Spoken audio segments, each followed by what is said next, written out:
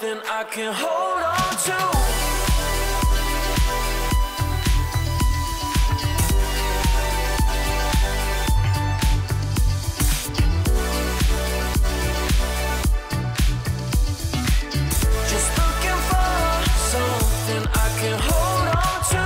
What is up, guys? Welcome back to another GeekaWhat video, and in this video I'm going to be showing you how to put together an awesome $1,200 gaming PC build for not only the rest of 2021 but 2022 as well. I'll be running you through each and every one of the component choices, explaining why they're a good fit for this build, putting it together from start right through to finish before booting it up and testing out the performance in some of the biggest titles out there, some of my favourite games, some of your guys' favourite games as well. Let's dive into the build after a quick ad from today's video sponsor. Corsair's M65 RGB Ultra Wireless builds upon the legendary M65 design with the latest Corsair Slipstream wireless tech and much more.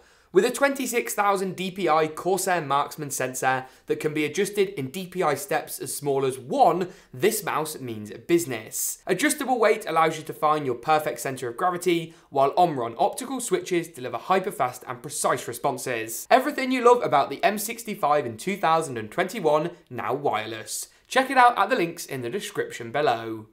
As always, I'm going to kick things off by installing as many components into the motherboard today as possible. The motherboard of choice is Gigabyte's B550 Pro Aorus board. This has got plenty of great features, including support for the latest Gen 4 SSDs, 4 RAM DIMM slots, and a built-in rear I/O shield with super fast USB-C. Into the board, I'll be installing our processor, AMD's awesome Ryzen 5 5600X, 16 gigabytes of Corsair's Vengeance RGB RS memory, which is new and optimized for Ryzen, and a perfect budget choice for pretty much any AMD system, alongside XPG Spectrix S20G. It's an RGB M.2 drive that provides a budget alternative to the S40G, which we reviewed over on the website, which you can check out in the card section here. With the board out of the box, you want to find the golden triangle on your AMD Ryzen processor. This is in the bottom left-hand corner in our case. We're going to match this up with the triangle on the top left-hand corner of the CPU socket, pulling up the retention arm nice and gently, dropping the chip into place and securing the arm back down. It's a really simple, easy process, and your CPU is now installed. In this build, I've aimed to get the maximum value for money, the most bang for your buck possible. And what that means for us is using this, the AMD stock cooler. Now, in a recent video, we explored how spending a bit more cash on a cooler can help increase your performance. But the conclusion was still that you should go for the best CPU you can fit in the budget. This 5600X and stock cooler combo is going to perform a lot better than a 3600X with a really expensive AIO. This installs really easily into the motherboard using the 4 pre-installed holes on your backplate. If your cooler's brand new, it will have thermal paste, but ours doesn't because it's been used before, so we're going to drop a dab of our own on, lining up the screws, and actually screwing the cooler into place. Nice and easy. Corsair's Vengeance RGB RS is next. I really like the design they've done on this actually. You've got these cool Corsair triangles that seem to be spanning the range with this nice diffused addressable RGB strip up top. You can control this in Corsair IQ as well, one of the biggest selling points of a lot of the Corsair stuff nowadays. To install this, find the notch on your golden contact strip, that's the gold strip at the bottom here, and line this up with the corresponding notches on the 2nd and 4th DIMM slots.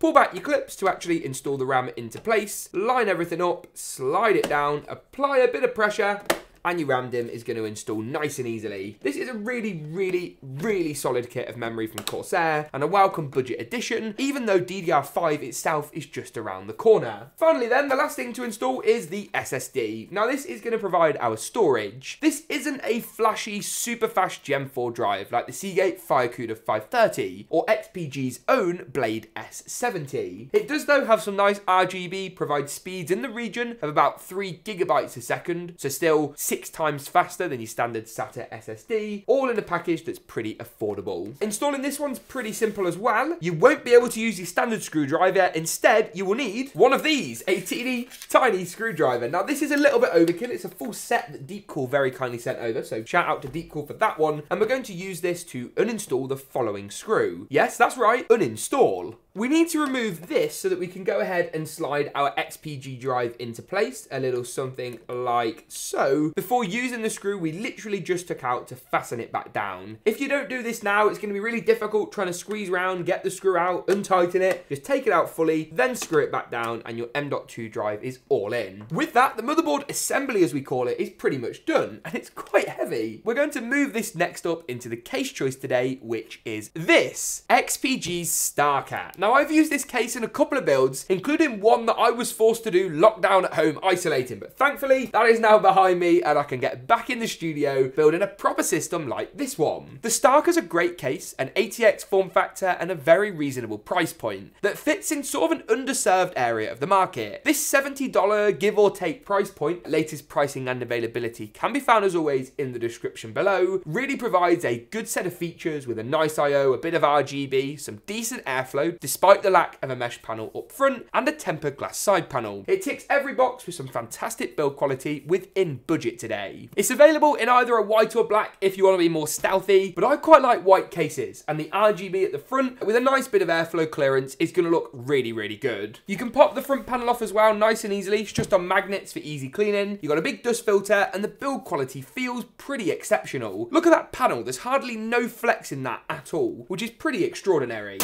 As always, you want to remove all of the side panels, which we can do with a little bit of editing magic. In 3, 2, 1, side panello removalus.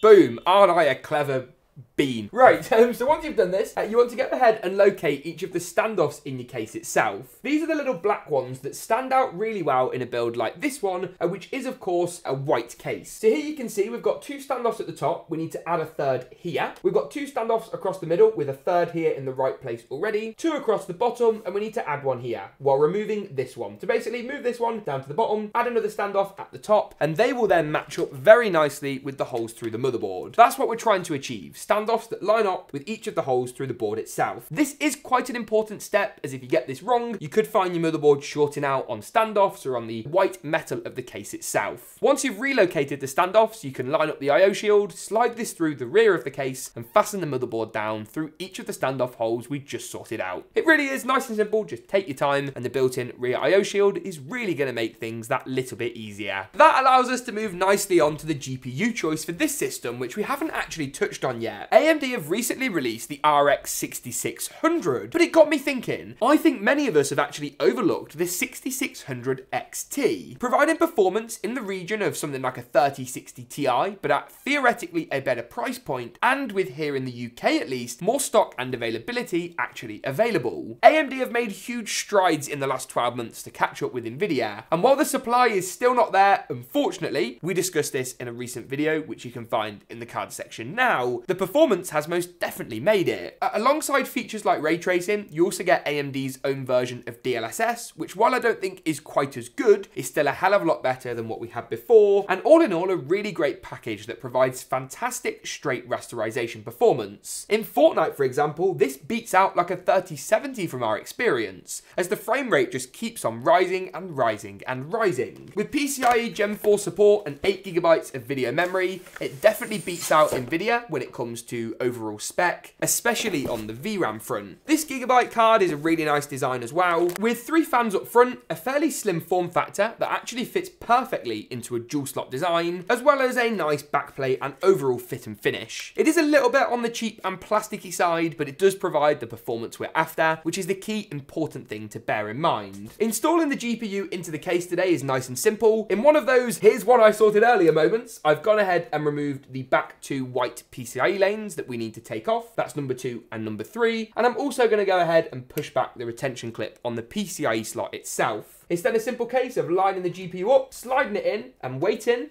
for the satisfying click sound. You'll want to fasten it down with a screw as well, and we will of course give this power shortly. It just requires 8 pins. Don't get this confused with your CPU power connector, which is 4+4. This one is 6+2, and that will make more sense in a moment's time. In order to wire this up, we need to install the last component today, the power supply. This is Cooler Master's MWE Gold V650. This is an awesome choice when it comes to a build like this one that needs around about 400 watts of power under load, plus about a 20% 20% margin for future upgrades, efficiency, and all that good stuff. It's also fully modular, meaning you only plug in the cables you need. For us today, we need to plug in a motherboard power connector. One end, of course, goes into the power supply, with the other going into the motherboard. A CPU power connector, one end, of course, into the power supply, the other into the top left-hand corner of your motherboard. A 6+2 pin GPU power harness, one end, you guessed it, into the power supply, one of the other 6+2 ends into the graphics card, and finally a SATA power connector, one end of these into the power supply and the other into the included RGB fan hub that comes with our XPG case. This will sort out all of our RGB lighting at the front. Screw the power supply in with the fan facing down to pull in fresh air from underneath the case, and your system is basically ready to go. If you'd like to learn more about how to plug in those fiddly front panel connectors, we've got a guide for that over on the channel, which you can find in the card section now. For now though, it's time to see just how good this system looks when it's all cable managed, looking beautiful and powered up in an epic glam montage, before we actually take a look at the performance of this plucky little 6600 XT. I'll see you in a few, but first, roll that montage. Something I can hold on to.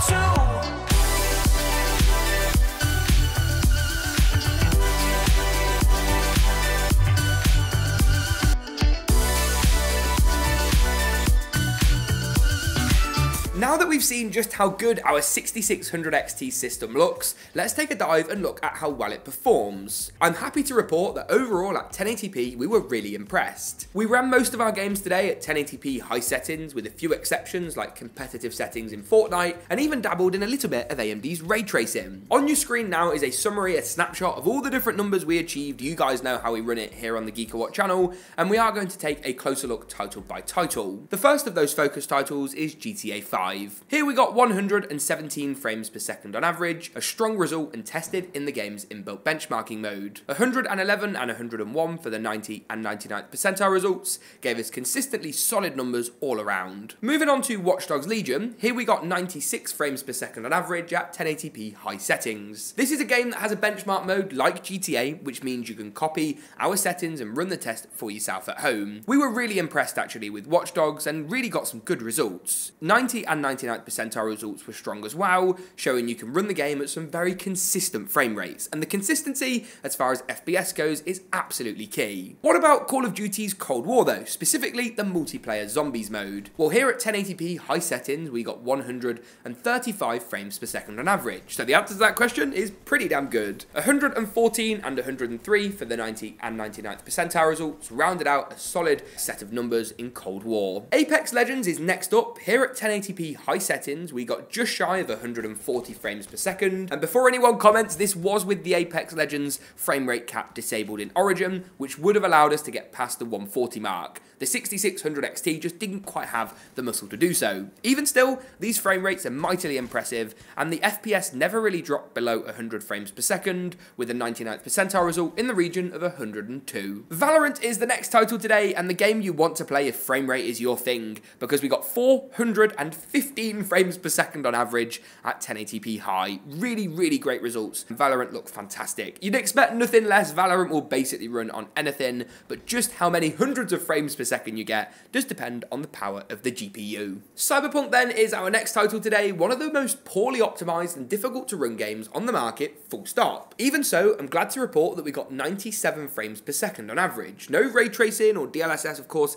Here this is an AMD card after all, and they haven't quite brought over support for Cyberpunk ray tracing just yet. To be honest with you though, that's probably for the better, as we still managed to achieve nearly 100 frames per second. Frame rates were pretty consistent. 99th percentile result was a touch low at 72, but even still, not much to moan about in Cyberpunk. Fortnite is the next game today, and this is one of the titles where we broke our own rules. We tested at competitive low settings rather than maxing things out, and I'm quite glad we did, in all honesty, because we managed to get 317 frames per second on average. AMD cards are the king of straight rasterization, especially in games like Fortnite. Even APUs, which are much lower powered, perform disproportionately well in Fortnite. Something about the game engine or optimizations AMD are putting into place gave us some really solid numbers. That allows us to move on to the final game today, COD Warzone. Here at 1080p high settings, we got 126 frames per second on average. No doubt if you tune down to 1080p low, you'd get much closer to the 200 FPS mark, but for us this worked well. Warzone, a little bit out of flavour at the moment. People are tending to prefer Apex as far as first-person shooter battle royale titles go, but it's great to see that it still performs well. On that note though, that pretty much wraps it up for today's video and the benchmark section. If you enjoyed it, make sure to give it a big old like rating, get subscribed if you'd like to see more from us. Thanks for tuning in though, and as always, we'll see you soon.